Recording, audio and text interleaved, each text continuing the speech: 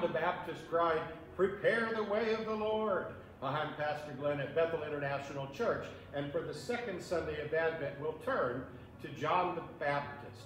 Part prophet, part rabble-rouser, John did not say to prepare for Jesus by shopping or decorating or singing Christmas songs.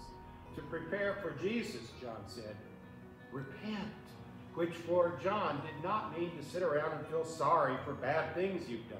For John, to repent is to change your life in concrete ways that benefit the poor. He gave some examples. Share radically. Don't take more than you need. Don't take advantage of your power and privilege. That's how to prepare for Jesus.